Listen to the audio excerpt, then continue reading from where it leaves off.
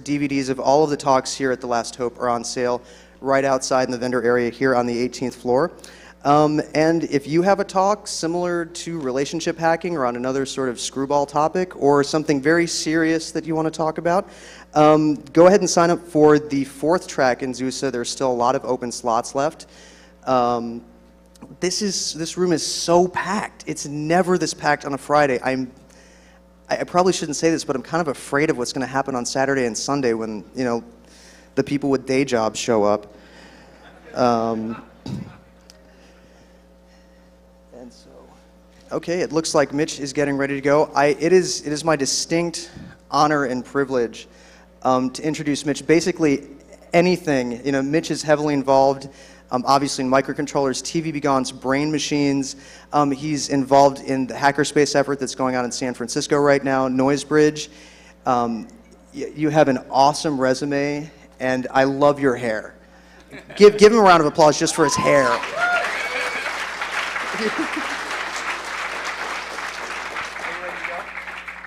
Let's see. I need to. I mean, I can keep throwing compliments up here at you, you know. Yeah, just give me one sec here while I tell Windows to do what it's supposed to do rather than that's kind of a futile effort, isn't it? Yeah, it is. But you know, while I'm here and wearing my Hackerspace Village logo, if you're interested, obviously if you're here, you're interested in microcontrollers, you're interested in design, please come check out the microcontroller workshop going on in the Hackerspace Village. We also have right next to the microcontroller workshop circuit bending. So if you're interested in making old electronic things make noise in ways that they're not supposed to make noise, check that out. Also, we have a live video feed to the Meta Lab in Austria right now. I know some of you who know about the Meta Lab know that they have this really awesome phone booth, and right now there's a demo scene conference going on at the Meta Lab in Vienna right now, and as one of the items of that conference, people are controlling a little car that has a webcam on it that's roaming all around the Hackerspace Village, and so that, you know, people are seeing, they look up, they bounce into people, things like that. It's being controlled from Vienna, and right now they're working on making a live link so that people here can communicate to the Meta Lab in Austria right now. That's all going on in the Hackerspace Village. The Hackery just showed up. They've got a lot of cool stuff going on. NYC Resistor is on the way. And also at 2 o'clock, the Hackers Mart is opening up in the Hackerspace Village. If you have any sort of need for LEDs, components, solder, other things like that, or if there's things that you need, if there's a charger that you can't find, if there's other things that you'd like, we actually, around the clock, are going out and sourcing these things in New York City so that you don't have to leave the conference. We will get it for you and bring it right here. And actually, I know this is self-serving. Could I get a round of applause for the people who are out in New York City during con, finding chargers and stuff for you guys, so that you can stay here? I think that's awesome. All right, I'm not going to cut into any more of Mitch's time. It's my great honor again and privilege to introduce to you guys Mitch Altman. Give him a huge round of applause right now and when his talk is over.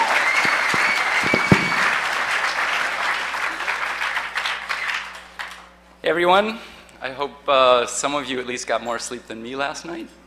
I'm envious of you. So I started this company, Cornfield Electronics, to put out my one and only product, TV Begone.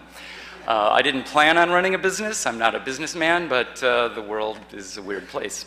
So I put together this workshop and this talk to try to give people a hardware bug. I think that it's really great to be able to build cool things, and I can teach anyone to build cool things. I've taught thousands of people just with this workshop that I've been doing, and this includes people who've never even sewn a button or soldered ever before. So if you're interested in learning or want to continue what you've already learned, feel free to come to my workshop. I've got lots of solder irons. I can teach you how to solder if you need to, give you refreshers. I have lots of parts, and I'm only charging just slightly more than what I paid just so I can break even for coming out here. So I just want to pass along what I think is just a really cool thing to do, which is to play with hardware and you know, not be stuck with the corporate crap that we would only have available otherwise. So I have some ideas of what cool projects are. Here's a few that I think are cool. TV Gone and a few variations. The last talk was Lemore and Phil. I worked out a TV Gone kit with her, and that turns off TVs pretty far away, like 150 to 200 feet. The TV Gone Pro I just released turns them off at 100 meters. It's kind of nice. I couldn't resist. I mean, even though it is the Hotel Pennsylvania, I turned off all their CNN TVs yesterday with the push of one button. Today, they didn't work. Excuse me, a manual said that they actually put tape over all the sensors. So. And I'm also sorry to say that the TVs in the elevators are not remotely controllable. I'm tempted to hurt them, but it's the Hotel Pennsylvania, and we don't want to make them angry at us. So anyways, I've hacked a whole bunch of projects from Lemore's mini POV kit. Now, POV in this case stands for persistence of vision. That's how our eyes make sense of the world. A little bit of the information sticks in our eyes and our brains after it's gone. And it's this kit here. I don't know if you can see it with all this light, but you wave it back and forth, and whatever you program it in with this programming port, you see pictures or words, whatever you program in it through the space you wave it through. And it's a really wonderful, cheap little kit that anyone can build, designed for beginners, and I thought it would be really cool to hack it to do a bunch of different projects. So here's a few of the projects that I did, and I'll be talking a little about them more in this talk. I also have parts to build all of them at the workshop downstairs in the mezzanine. So I have a new project that I worked out with my friend Rolf. We are part of San Francisco Microcontroller Club, and it's kind of interesting here in our 21st century that there are a whole bunch of geeks in big cities that get together and form clubs about microcontrollers. And the meetings are pretty big. So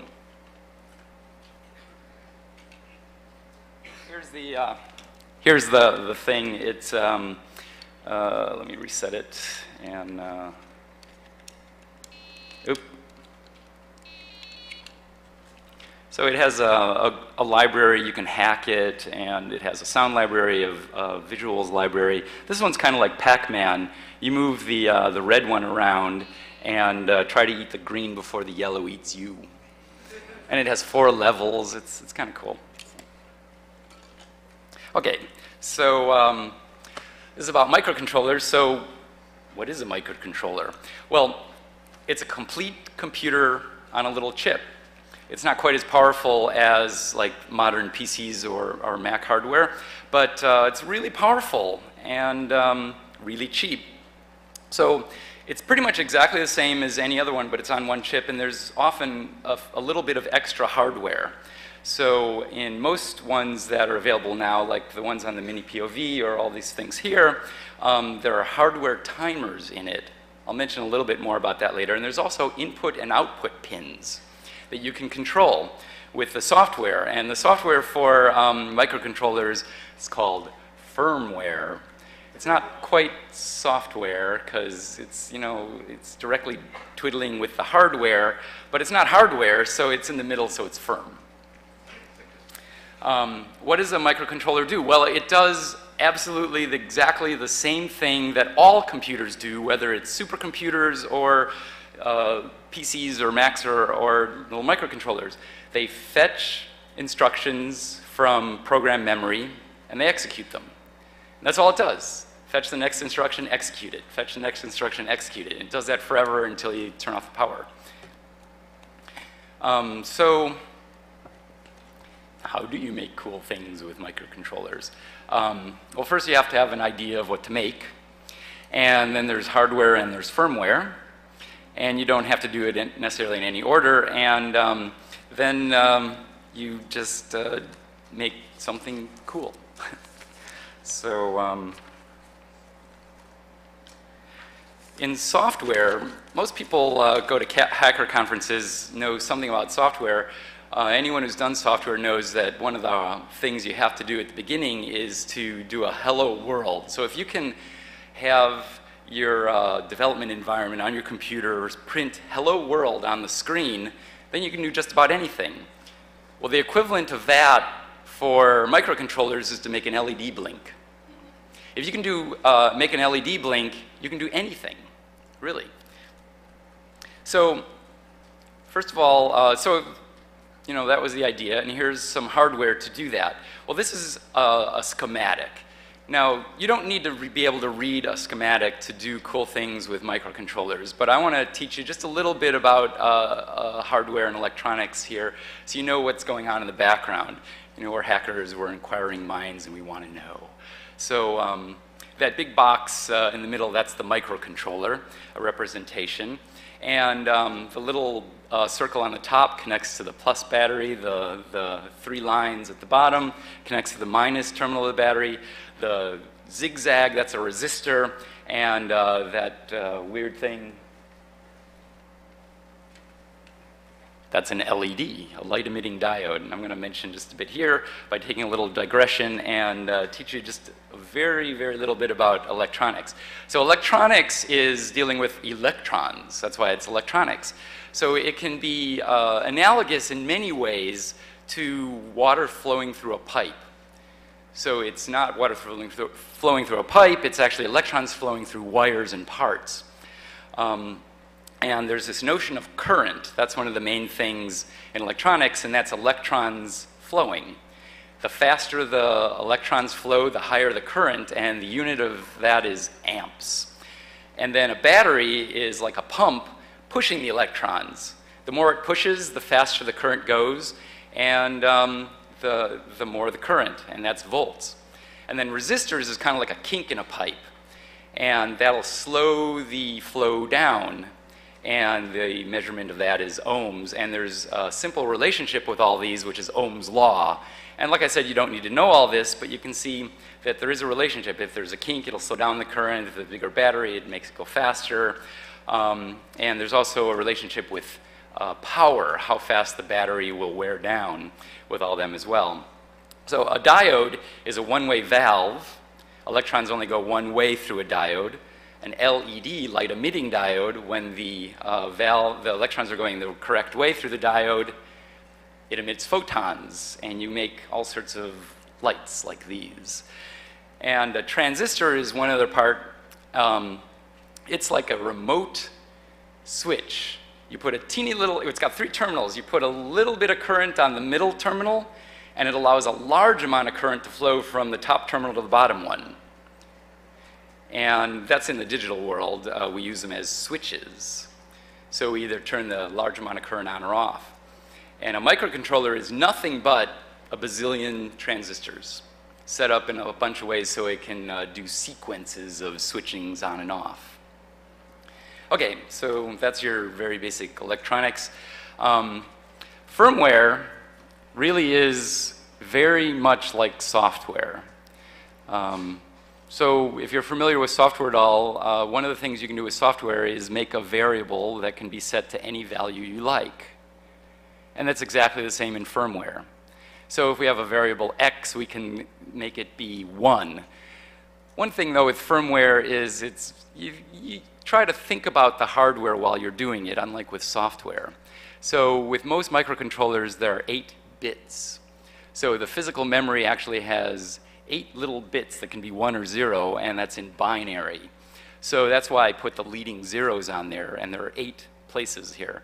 So that's really the only difference, is a little shift in the way you can think about it. Okay, but here's a difference. With software, you can't make output pins go high or low, because they don't exist. You don't have control over that. But with firmware, you do, and output pins are or input pins are often called ports on a microcontroller. So if I want to make a pin go high, I can do what that first line says. Port A equals 00001.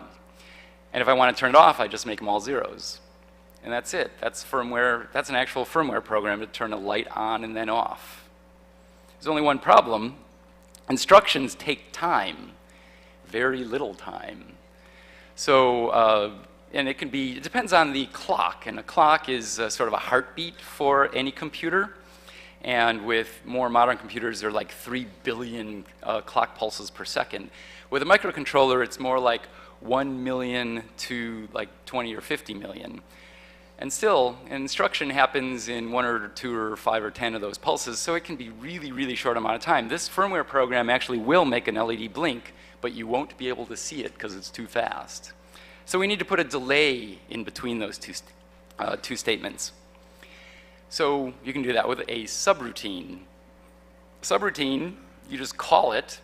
It goes to the subroutine, which I have at the bottom, and then it returns when it gets a return statement and goes back where it left off. So in this case, it's a little loop that just goes around and around and around 10,000 times, and it wastes time and then returns. How much time? Well, you can calculate it, but it's a pain, so it's easier to do trial and error. So if it's too long, make 10,000, try 5,000. If it's too short, try maybe, 15 or 20,000. So we're getting close to the whole hello world, make an LED blink thing here, but there's one other way to do a delay, and that's with timers, a hardware timer. So most microcontrollers have a hardware timer in them. And it's nothing but a counter. It counts from some big number down to 0. You can tell it how fast or how slow to decrement that number. When it reaches 0, something can happen. And you can tell the microcontroller with some special registers what to do. Well, in this case, it just sets a flag. So we can say, make it count at 1 microsecond downward, set it to 60,000, so after a minute, it'll turn it off. Or a second, rather, it'll turn it off. And that's really it. So another cool thing with software, I'm not making like great software here, but one thing you want to do, there's a main routine, that's the main thing your program does. At the beginning, you initialize all the variables and set up all the hardware to do what you want it to do, including set up the timer to count down, etc. And then you do the program, make the LED blink, and then put it to sleep. Now, sleep just puts it into a very low power mode so that you don't actually have to flip a physical off switch. It just sits there waiting for you to hit the reset button. So all of my projects, they do something for either a minute or 3 hours or whatever, and then go into sleep mode. TV Be Gone, which of course I always have with me, it's now in sleep mode. If you push the button, it wakes up and does the thing that makes the world a better place. Okay, so one other thing, just sort of background stuff for doing microcontroller stuff, and this is the thing that scares most people. It's actually, you have to have a computer to hook up to your microcontroller to program it with some cool firmware to do the cool thing of your choice. So the software you need is different depending on what microcontroller you use, and there's all of these different microcontroller companies, and they're all good, and they all kind of suck in their own way. There's always trade-offs. Just like all operating systems suck and all of them have cool things. It's just trade-offs, So there's packages for the AVR, which all of these use. There's one that you just double-click, it installs itself on Windows or Mac OS, and it just works. And it has a text editor, it can compile all the code, and then it can program your chip for you. But you also need to have a little hardware programmer. One of the cool things with AVR is that the hardware programmer is really cheap.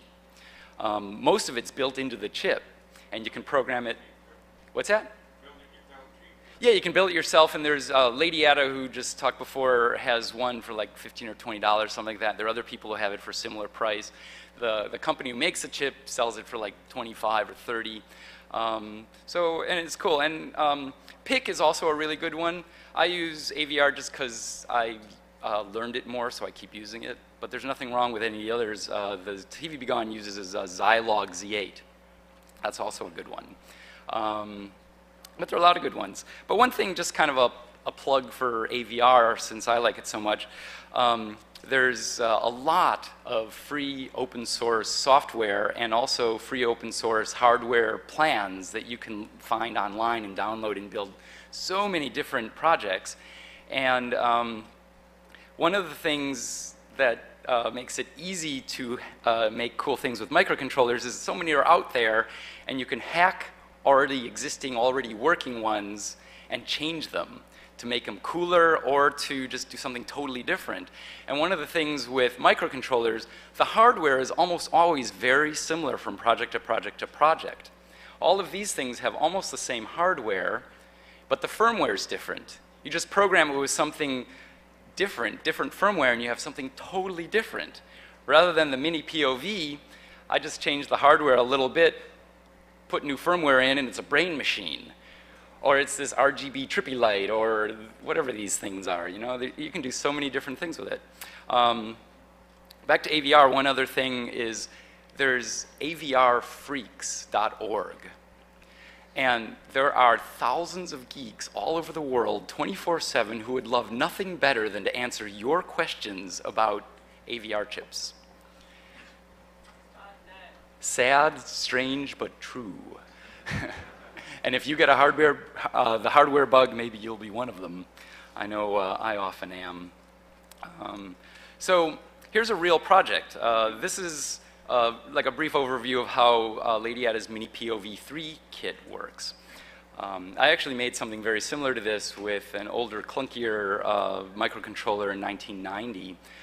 It costs a lot more than the technology now. But let's say you just want to make the letter M. You can program the firmware to have a little section which is just data. And the data can be representing M. So what I have here is columns. So those are actually 1 byte of program memory. So what you do is take that byte, all of them are 1 to make the LEDs on in the first column, put that on all of the pins of the port A, and that turns all the lights on. Then take the next byte, which has only 1 bit high, put that in the port, which is connected to the LEDs. So now all of them turn off except that 1, and then that LED lights. And then do the next byte, the next byte, the next byte until you finish, and then just rotate through and repeat. And when you do that, it just sits there and looks like it's flickering. But because of our persistence of vision, actually, if you wiggle your eyes back and forth quickly without moving your head, don't move your head, just your eyeballs back and forth, look crazy, like someone on the subway. And you might be able to see that there's some strange things in there. But it's a lot easier to, we can look crazy without doing that and just look at this. So, so that's how that works. And like I said earlier, I just hacked this, since it's just an easy development platform, really, to do a whole bunch of different projects. The first one I actually did was the brain machine, but I'm going to show you that one last in this sequence. Here's how to hack this into a TV Be Gone.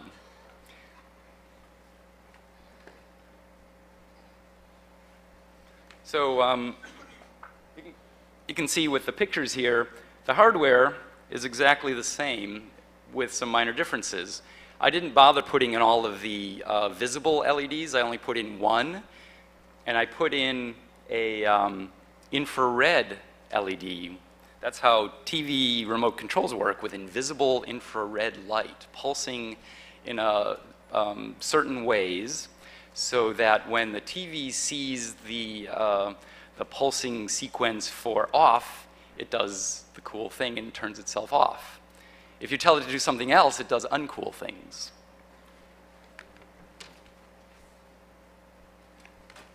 That's the infrared emitter, and every time it puts out an off code, the visible LED will blink. So I don't know if you can see that in this light, but this has 2,000 bytes of program memory, and it can be programmed through the programming port. And that's not really enough for too many codes, only for 8 codes. So I actually hacked this hack and came up with the TV Be Gone kit along with Lady Ada. That has 8K of flash, which is enough for 44 of the most popular codes. And I also, for that, put in 4 infrared emitters so that it, yeah, and the same battery. So it gets out, 150 to 200 feet. Another thing that I did, just because I thought it was cool, was a Trippy RGB Light. And each of these projects uses a different aspect of the microcontroller to just try to show what microcontrollers can do. Oh yeah, one thing. This is a hat with a TV Be Gone kit glued to the brim. Here's the batteries, and here's an extra little activator switch. So you can look stylish and geeky, and all you got to do is sort of scratch your head and look at a TV, and it turns off.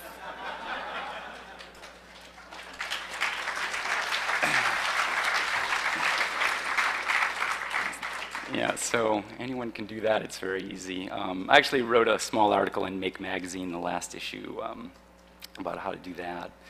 The Trippy RGB Light is just kind of a fun one. Rather than have all red lights, I only need 3 lights, one of them red, one green, one blue. And the cool thing with red, green, and blue is you can mix them together in various intensities, and you can get any color that a computer monitor can have, because that's exactly how computer monitors work, or TVs, but we won't talk about them. And the way that I vary the brightness is with this thing called pulse width modulation. And that's sort of a more advanced topic, but what you do is you turn the LED on and off very quickly so that you can't tell that it's actually blinking, because it's going faster than your eyes can see that. And, but if you have it on for half the time and off for half the time, then it gets half the brightness. If you have it on for a lot and off for just a little, then it's really bright. If you have it on for just a little and off for most of that time, then it's really dim. Let me show you this. So here's a more powerful version. If you can make it a low power one, you can make a high power one, and high power is always cool. So anyways, maybe you can see that these are actually look like they're kind of blinking now rather than, I don't know, can you see that, or is it too bright in here? Yeah, anyways, it's using pulse width. Oh yeah, that helps.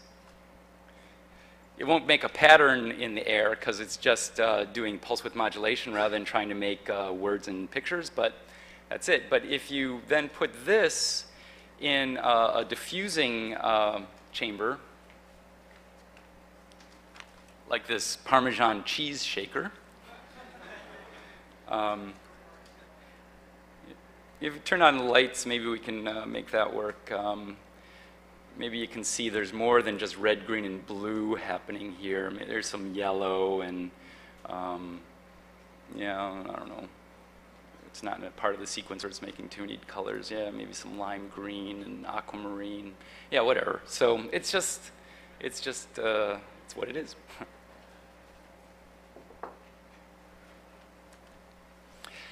This is totally silly, but this is a solar BugBot. So way overkill with a microcontroller, but what the hell? Microcontrollers are only $1, so why not put it to use? One of the things that's been sort of popular is a vibrobot.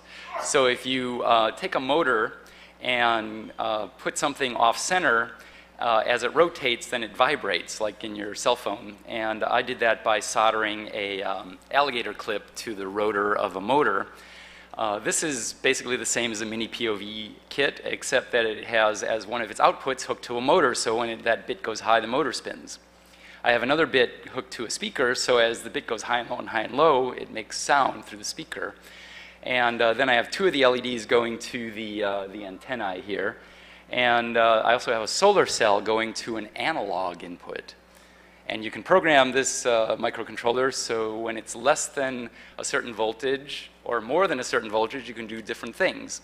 So this one, if it's a low voltage, no light, it just sits there and he blinks. If it's a high voltage, he sings and dances. So vibrating the motor makes him wiggle around and he moves forward on his pipe cleaner legs.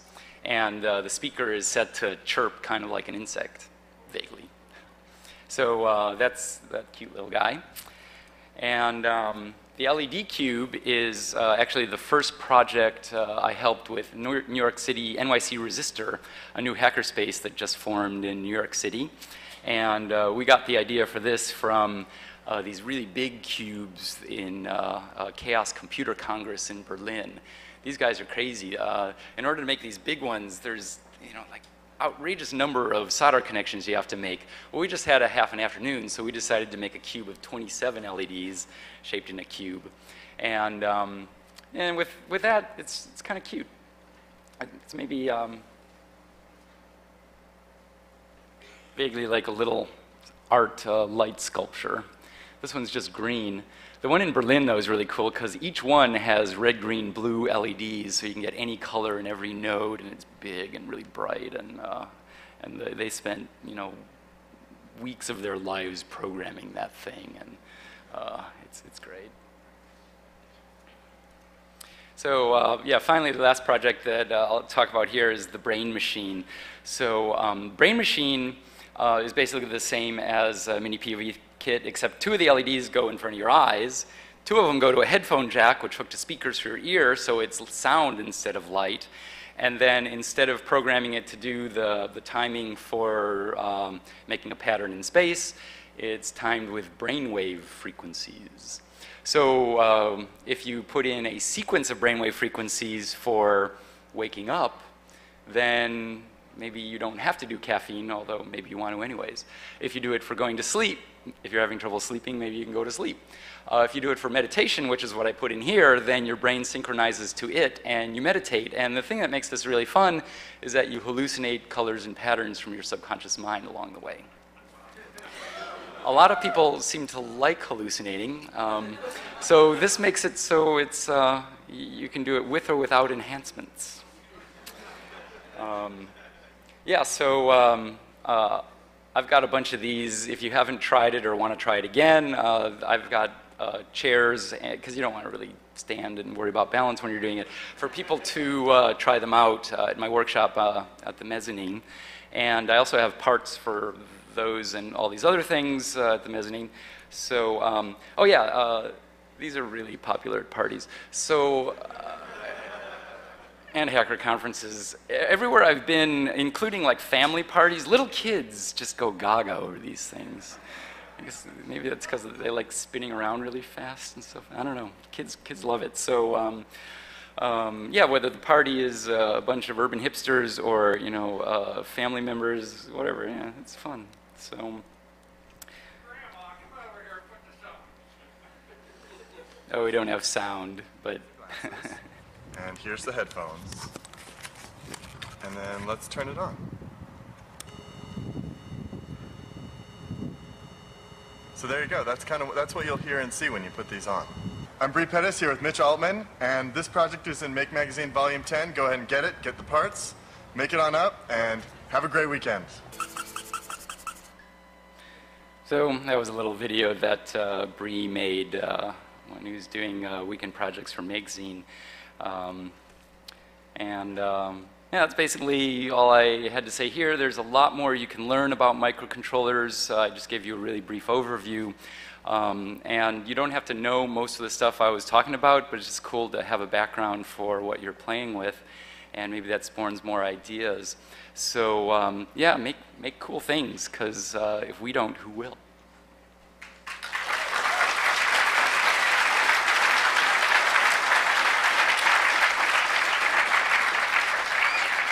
Yeah, and I have the plans. These are all open source and free for the plans, and they're all on my website, Cornfield Electronics.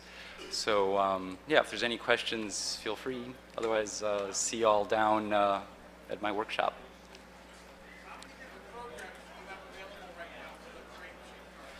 The Brain Machine has one sequence that I have on my website. And yeah, if you do have any questions, use the microphones because they're recording all this. But I have a meditation sequence. Other people have come up with other sequences, and that's on the blog on the Make Magazine website, makezine.com. Your microphone, yeah.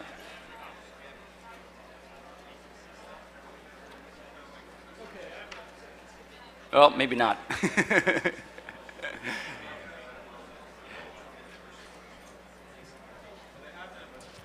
Is the microphone working? Oh, there we go. It's working now. Okay, my question is related to the code protection bits that are found in some microcontrollers. Some of the microcontrollers, you set a bit or a fuse, and all of a sudden you can no longer read the code back out of them.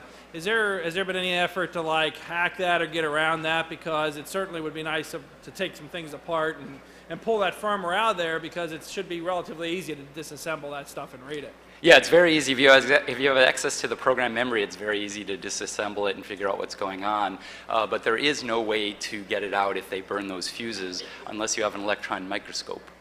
Then you can cut it open and look at the actual physical layout and see what's on and what's off.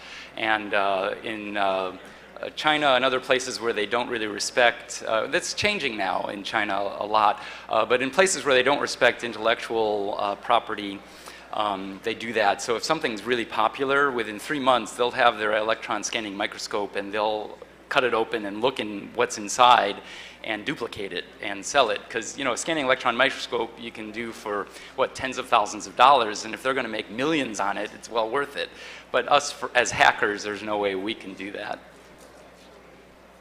I'd like to provide an alternative answer to that question. So it is, yes, there are fuses, and yes, they are burned in one way or another, but oftentimes they're burned in a reversible way, where all you got to do is shine some UV light on specific parts of the chip. And a great place to start looking for pointers there is the FlyLogic blog, flylogic.net.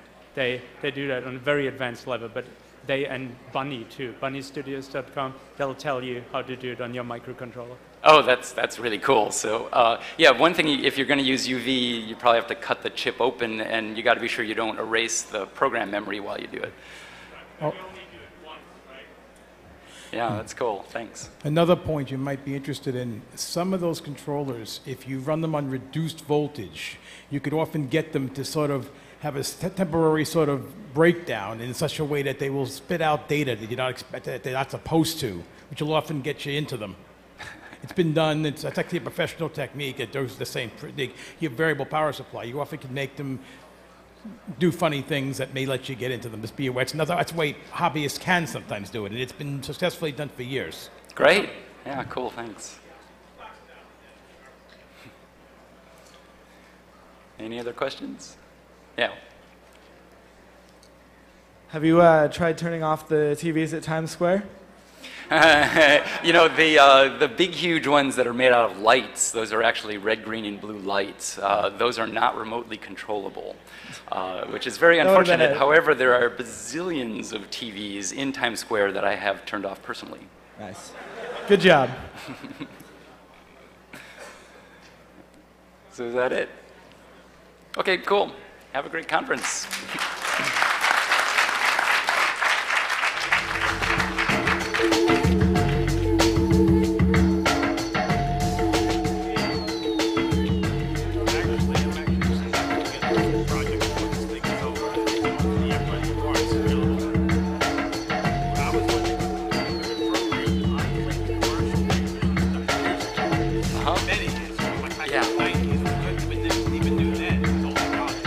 Yeah, they've been around since the 70s.